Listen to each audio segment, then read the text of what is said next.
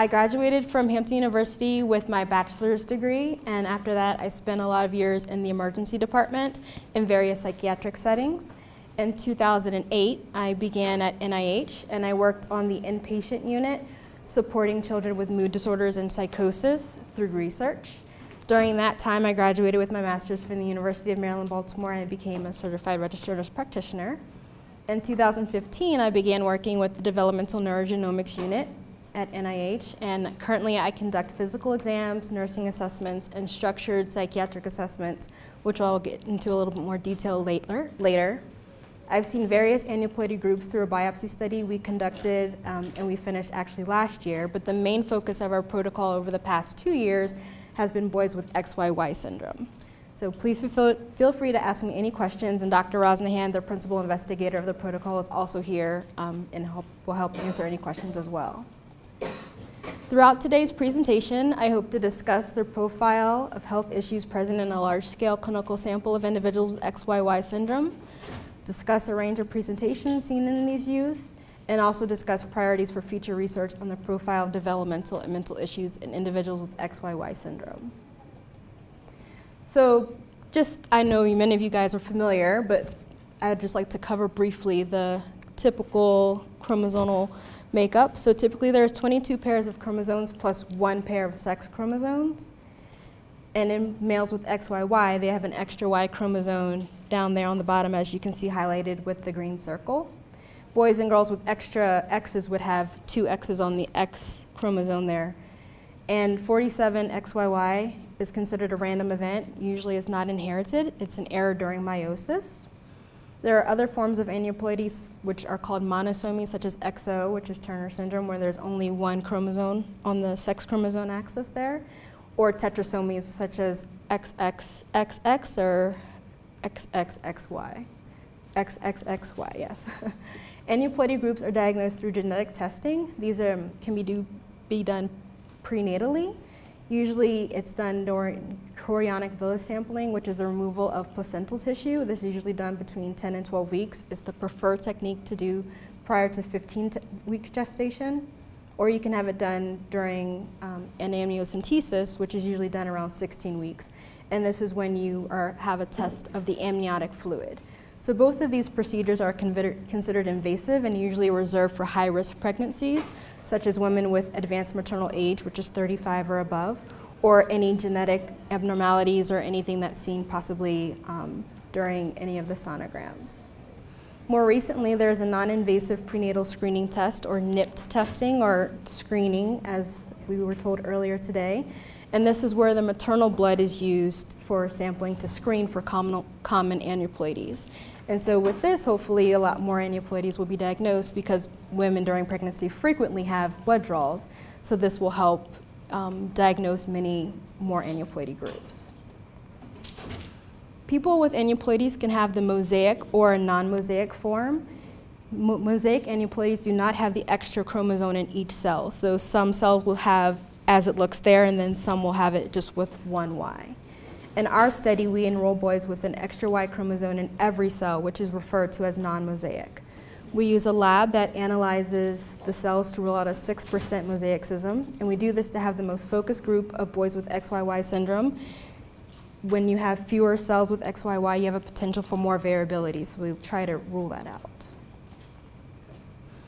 XYY occurs in about 1 in 1,000 newborn males. It's referred to as XYY, 47, 47XYY, YY syndrome, or Jacob syndrome. Characteristics are often subtle in these boys, and it's believed that many of them are undiagnosed. But we're hoping that with the increased amount of fetuses being tested for during the prenatal period, we'll have more children that have the diagnosis, and we can continue to research more. So some of the first reports. In 1959, the first case of XYY was identified. And during the 60s and 70s, there was an increase in studies showing an increased rate of men in prison with XYY. And a lot of these studies spoke a lot about criminality.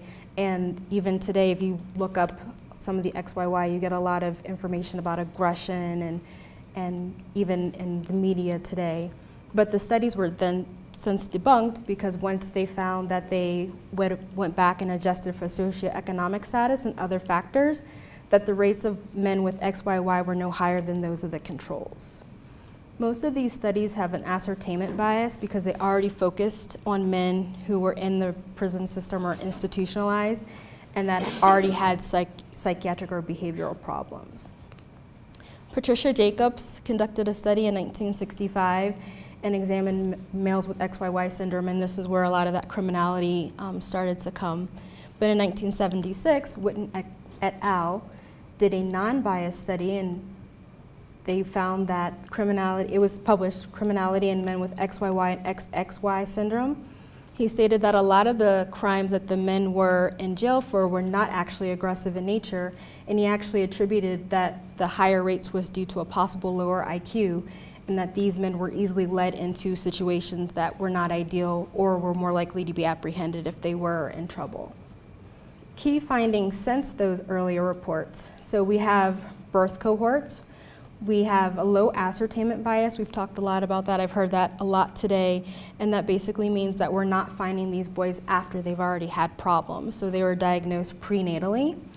And you can see here the differences in the verbal IQ and the performance IQ. And verbal IQ is speaking and performance is more of the puzzle kind of IQ stuff. There's 3 different studies here, and each row is a study. The dot and the lines are an estimate in the shift of the XYY group compared to XY males. So that line is the XY males. So as you can see, there's usually about a 15-point reduction in verbal IQ and about a 10-point reduction in performance IQ in these boys. They're also attributed with some motor and language difficulties and some temper tantrums.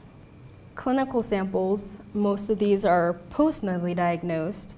You can see or non-birth cohorts. They have more ascertainment bias, but they often have more individuals and these have more measures as well. So a lot of these boys have raised rates of motor and language difficulties, ADHD and other externalizing disorders such as oppositional defiant disorder, and difficulties in social interaction and autism spectrum diagnosis. So there's been a lot more need for more work using a detailed psychiatric assessment combined with cognitive and brain organization. And the main goal of our study is what I'm going to be focusing on is a lot of the findings that we have received during this detailed psychiatric and psychosocial assessment.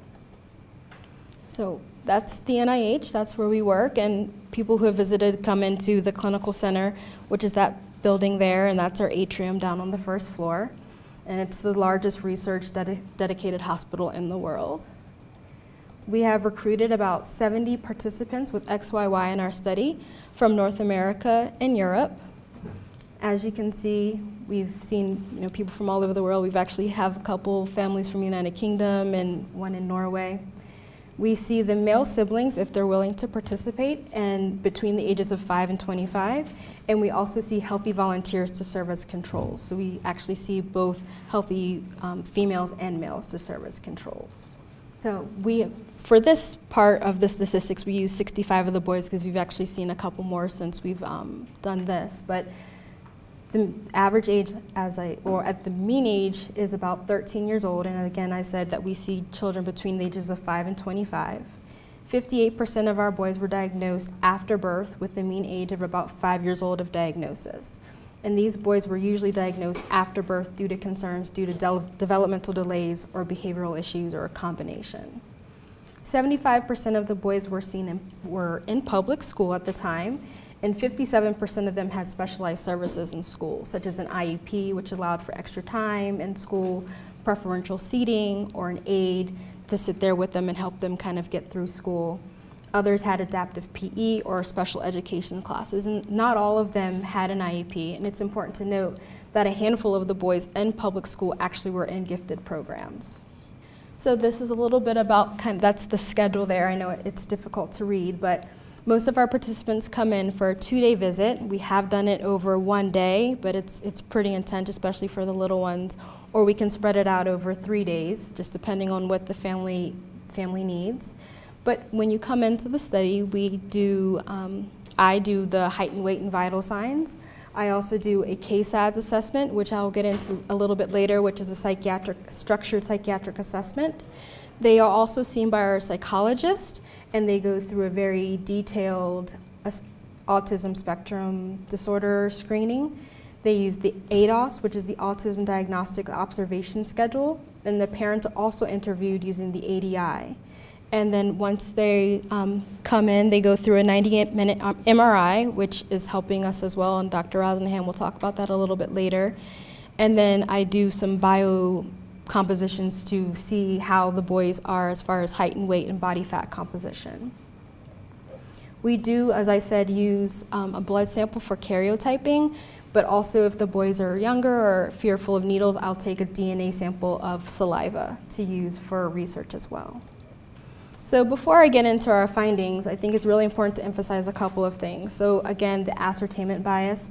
The numbers I show relate to people who know they're diagnosed with XYY, and this may be different than the larger group of individuals, because I said there's many that don't know that they have XYY syndrome. So a lot of the children that we're seeing are coming in because if they were diagnosed postnatally, they already have had issues, and that they've already been involved with healthcare providers. And then we actually do have a sample of prenatally diagnosed as well, so we have a little bit of both. But it's important to recognize that everybody has their own strengths and weaknesses. Even within one family, if you have 5 children, they're all going to be individuals. So just because your child has XYY syndrome does not mean that he's going to have these lists of syndromes. He might have symptoms of others, or he might have a combination of them as well. So important background for thinking about mental health is cognition and development. So the average population IQ is 100.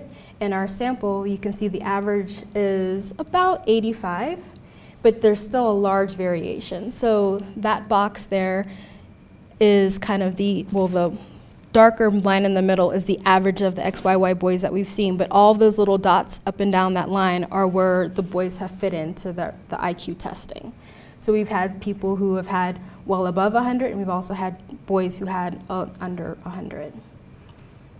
So we have here walking and talking within normal limits. So a lot of the children that have come in or been diagnosed postnatally due to a developmental delay. A lot of times that's due to speech. A lot of times speech after 2 is what we're considering a delay. And you can see there that 49% were within normal limits, but 43% were delayed.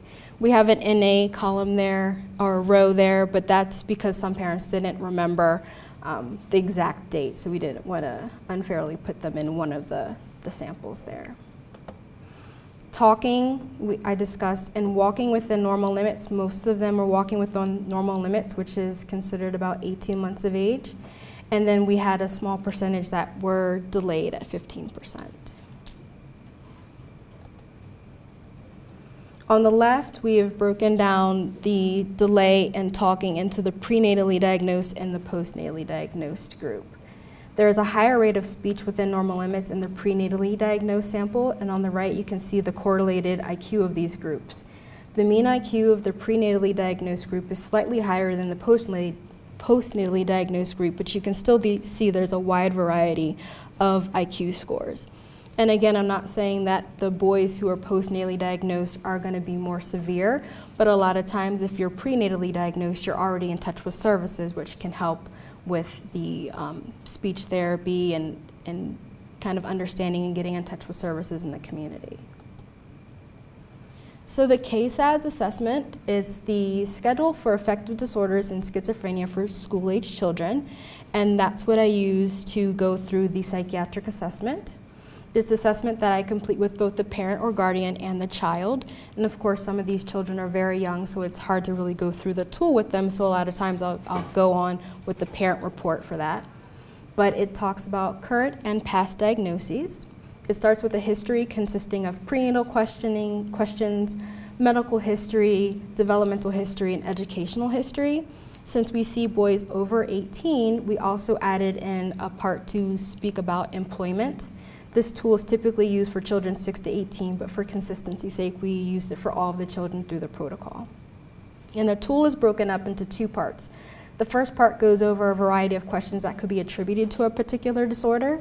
And depending on how these answers are scored, I'll go through a supplement portion, which can then also help diagnose any disorders. Now, it's important to say that the KS&A is just a snapshot, and a lot of times when they come in with certain diagnoses, it's because the providers have seen them at a particular point in time, acute distress, or sometimes they kind of meet the criteria and they're just shy of actually fulfilling the full criteria, but to get services in school or in the community, it's helpful to have certain diagnoses. So I don't want to discredit anybody's diagnoses that they came in with, but when we went through, there was some variations in the boys that, the diagnoses that the boys came in with, and then the boys, what they left with. So the first diagnoses that we saw frequently was ASD, or autism spectrum disorder. Previously, about 31% of the study or the boys came in with that diagnosis, and then after the KS&A assessment, well, actually this was the ADI and ADOS by the psychologist, only about 14% of the boys had that disorder. Tic disorder, you can see the rate actually went up a little bit from 6 to 15%. ADHD was about the same. There wasn't too much discrepancy there. ODD went down a little bit, oppositional defiant disorder. We had about the same as far as mood disorders. Anxiety disorders went down a little bit, and OCD went up a little bit. This graph shows the breakdown of boys that were diagnosed prenatally with those that were diagnosed postnatally. And again, emphasizing that the postnatally diagnosed son will not have an increased risk for the psychiatric illnesses, but oftentimes if they're prenatally diagnosed, they have a lot of services in place that can help kind of diminish some of the difficulties. So autism spectrum disorder, that was down in the prenatally diagnosed group, as well as tic disorders. The ADHD was up a little bit in the prenatally diagnosed group. The oppositional defiant disorder, we actually didn't have any, and that just kind of goes to the awareness of kind of some of the behaviors and the families kind of accommodating and really working with the children and understanding what's going on. The anxiety disorder in the postnatally diagnosed group was up a little bit, and we didn't really see anything as far as the obsessive compulsive spectrum disorders.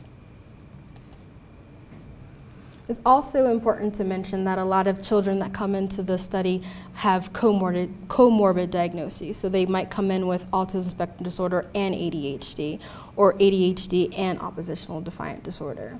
And so in a little bit, I'm going to kind of dive into the different diagnoses and how the children are diagnosed with those. So first, I'll start with autism spectrum disorder. And it's diagnosed as persistent deficits in social communication and social interactions across multiple contexts. It has restricted repetitive patterns of behavior, interest, or activities. These symptoms must have been present during an early developmental period, and they must cause clinically significant impairment in social, occupational, or other areas of functioning. ASD in the XYY boys, a lot of the boys have social communication deficits. They have a lot of difficulty socializing with their peers. A lot of times the families would come in and say that, you know, they got along really well with the children that were much younger than them or the older adults in the community. And that kind of goes back to the IQ and the cognition.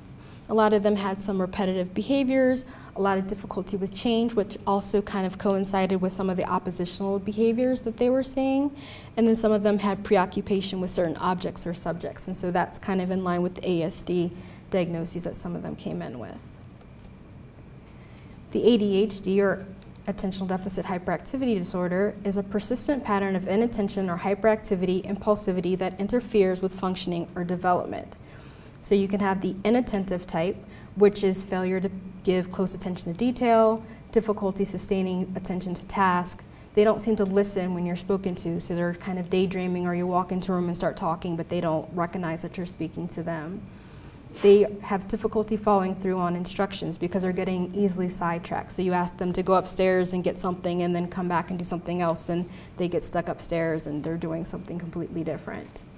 They might have difficulty organizing themselves as far as getting their stuff together for school or a sports activity, or they might avoid or dislike tasks that require a lot of sustained mental effort. So this can get into the homework and some homework problems, or kind of avoiding any of the lengthy papers that they have to do for school.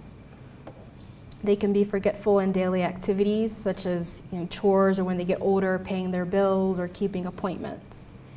They can also have the hyperactive or impulsive type, which they have to have 6 or more of these symptoms. So fidgeting, pacing, difficulty staying seated for a long period of time when they're expected to, such as in school or at dinner. They might run around a lot, so you ask them to go to the kitchen to do something. Instead of walking, they're running. They might have that internal feeling of restlessness as they get a little bit older. They just kind of say that they feel like they need to kind of move around. They might not be able to engage and play quietly, so they might be upstairs or downstairs, but you always know where your child is playing because they're just that loud, even if they're playing by themselves. They might have trouble settling down because they are always on the go, and they might be very talkative. In school, some of the problems are they're blurting out answers, so instead of raising their hand, they're answering the question when somebody else raised their hand. Or they have trouble playing with children their age because they always want to go first, or they have trouble waiting for their turn to come back around. This can also be seen while you're waiting in line at the grocery store. They kind of get a little impatient. Or they can be impulsive, where they see something and they just go for it, as opposed to looking around and seeing if there's anything that they kind of need to be careful about. You can also have the combined type, which would be both the inattentive and hyperactive type. So these symptoms must be present before age 12 and present in 2 or more clinical or 2 or more settings, so in school and at home. At home and during social activities, such as playing with their friends or sports activities. And they must clearly interfere with their functioning. So a lot of the symptoms that we saw were the children with the inattentive type were difficult. They had difficulty engaging with others. They would often lose focus, and they had a lot of difficulty following multiple step instructions. The hyperactive or impulsive type, they had trouble sitting through meals. So these were, the parents that would kind of space out how they were going to prepare a meal because they knew that their child wouldn't be able to sit down for the full dinner. They were doing things before thinking, as I said before, or they were fidgety or restless. And again, the combined is having symptoms from both of the inattentive and hyperactive parts impairing their function. Tic disorders. So I also saw a lot of children that came in with tic disorders. So motor tics are uncontrollable muscle movements, so frequently blinking or moving their arms to the side, raising their eyebrows, or kind of some movements with their mouths.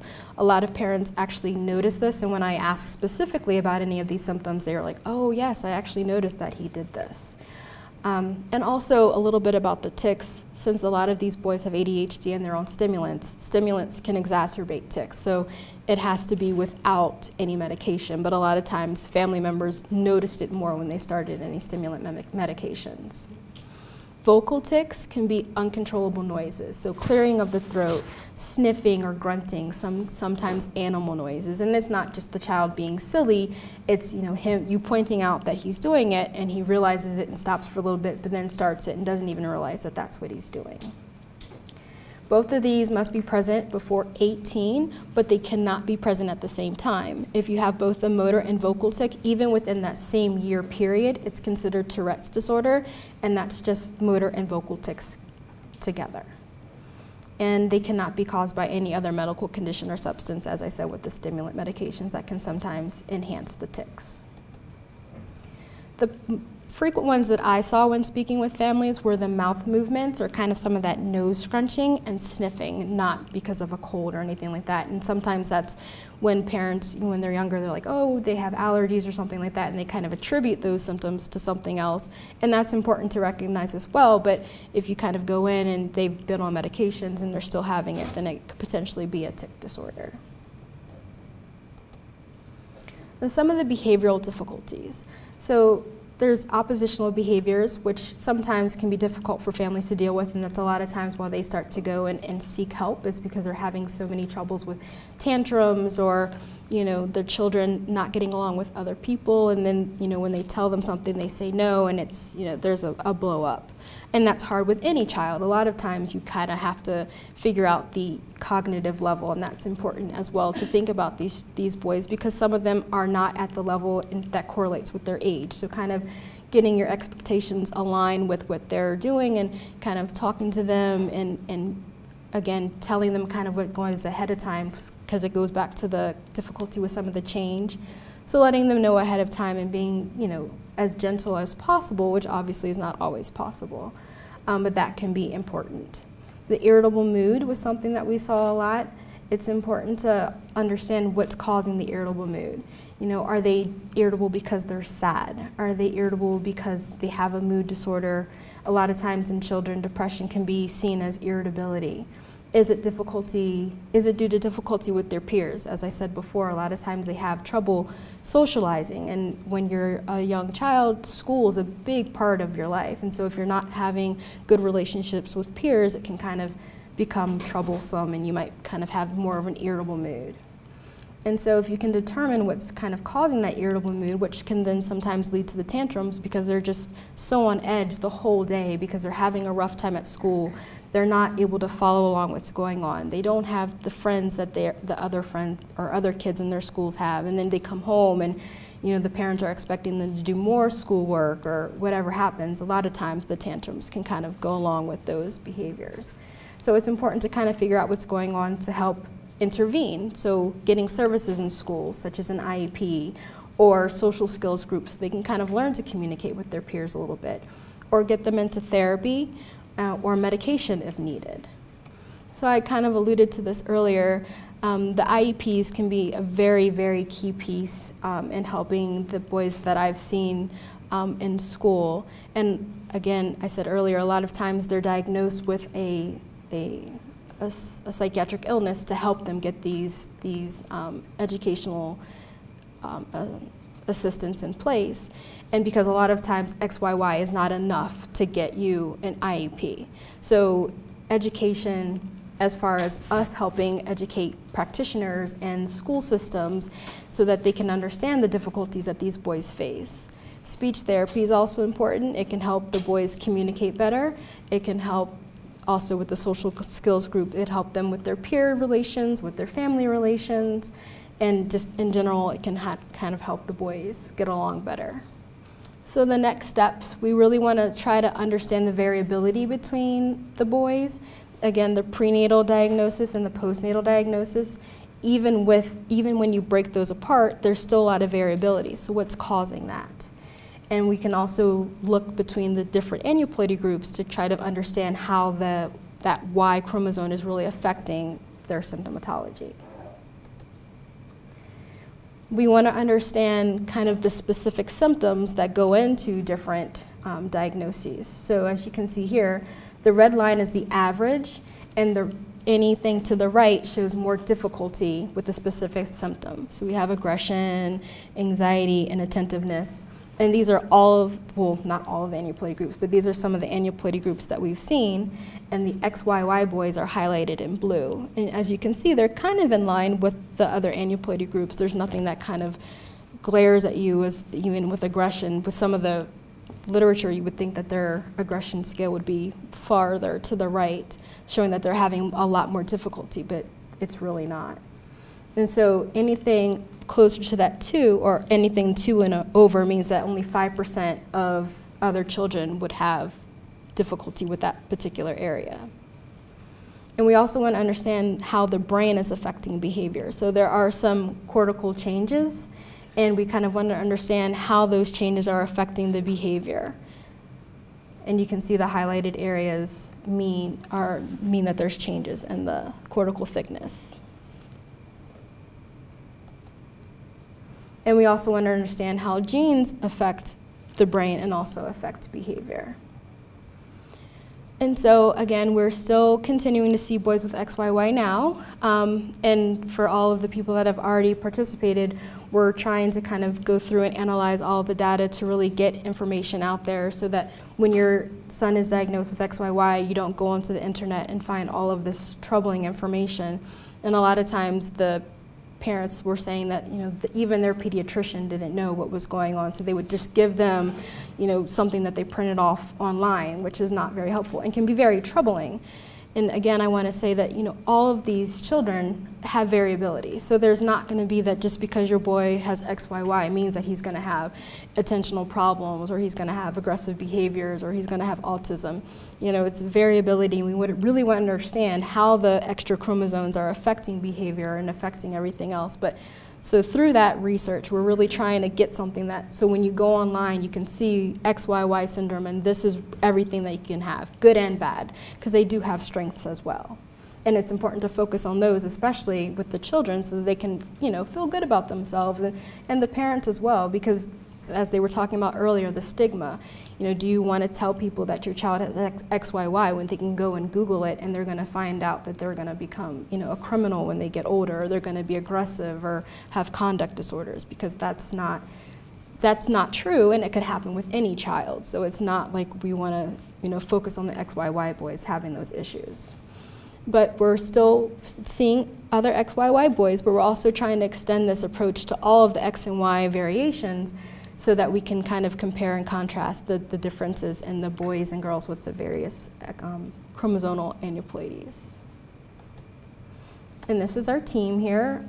Catherine and Ari actually have gone on, but the rest of the team here is who's been working diligently and trying to get information out and helping the families go through. And again, I'd like to say thank you to everybody, because families coming in and supporting research is how we're able to get this information and really try to get it out to the families and other practitioners, so that we don't have the stigma, so that you guys can get the information that you need and the resources that you need without trying to go through all these hoops and changes, because we found that that's a lot of the issues, is that they just, a lot of practitioners just don't know about the syndrome.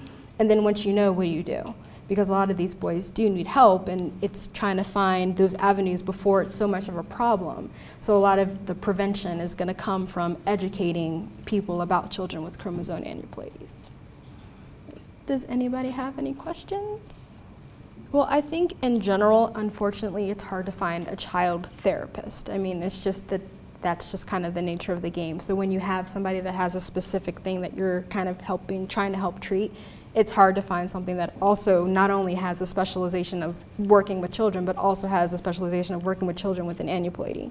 And so I think that the AXYS group is a good, you know, group to kind of see other families here, to see if they have any recommendations. A lot of times, and Dr. Rosenhan, you can speak to this as well, a lot of times we try to go with other resources that we might know in the community, but there's not necessarily one list of providers that work specifically with aneuploidy groups. Also, just saying, try to not get discouraged, because it's with therapy, it's a very, like you said, you had a recommendation for an awesome therapist, but your son calls him Dr. Weirdo. So having the best might not necessarily be what you need. You need to find somebody that has that really good cohesive kind of bond with your son, which is hard, because how old is your son? Yeah, so 8's kind of a difficult age to kind of engage sometimes with therapy. So looking for different therapy modalities can also be a way to kind of go about it. If he has, you know, different things that you're working on, maybe try a cognitive therapist versus a play therapist versus art therapy. So you don't necessarily have to go to a therapist where he's talking, because that might not be where he is right now.